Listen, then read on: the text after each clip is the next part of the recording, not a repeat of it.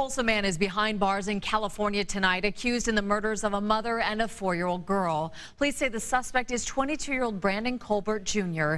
New at 9, Fox 23 Sarah Whaley is live in downtown Tulsa with when this investigation started. Sarah. That double murder happened back in August. Since then, the Long Beach Police Department has been here at the Tulsa Police Department so they could interview the suspect's family. Why? Why did you kill them?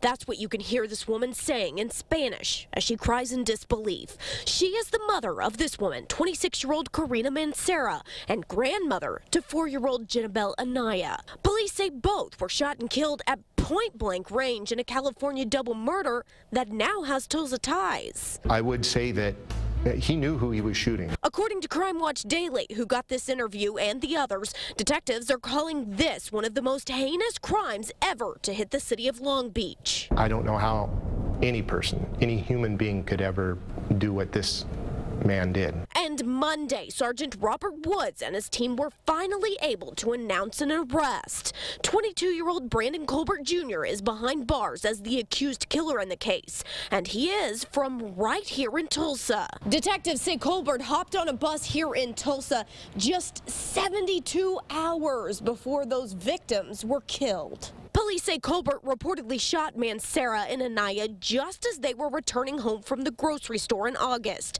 Husband and father Luis Anaya told police he was shot at as well, but was not hit. Look at this surveillance video released by Long Beach police. They say just minutes after the crime.